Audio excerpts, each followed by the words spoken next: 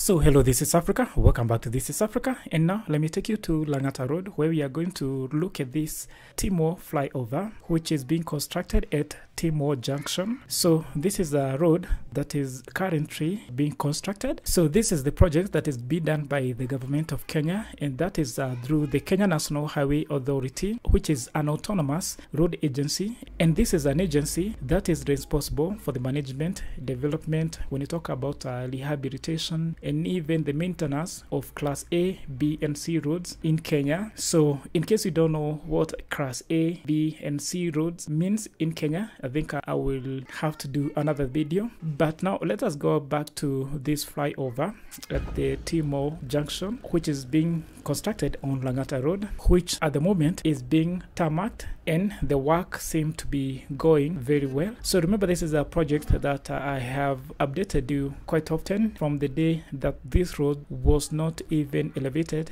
to the time it was elevated, and now we are heading to where the tarmacking is currently undergoing. So just to give you an idea of what this is going to be, this Timor flyover, it is going to be a dual carriage, and it's going to be a 4-lane dual carriage or a 4-lane flyover on Langata Road, which means at the moment what they are doing is that they are tarmacking the single carriage, and once they finish this one, I do believe that they are going to go to the other carriage so that this flyover can be tarmacked. So this is a work that is undergoing. Another thing that I did notice that they were doing is that they have put the guard, like we have the rail guard on some of the highway. They are putting some guard, metallic guard, for this flyover. This is something that you can be able to see if you're using this Langata Road or even the Bagadi Road, that is Raila Odiga Road.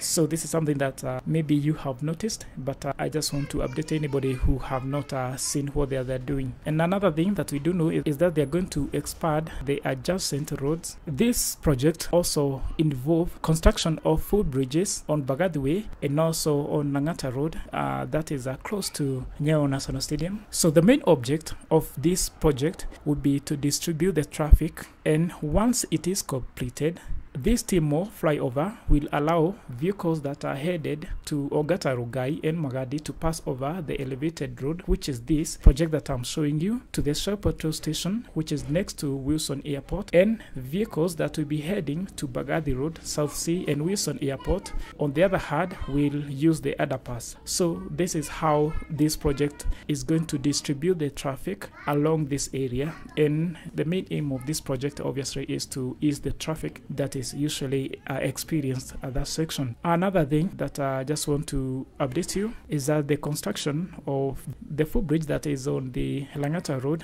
is almost complete. I think it is completed, but it is not yet open to the public. So this is something that I just want to update you on. So guys, thank you so much. Make sure to subscribe, and I will see you in the next video.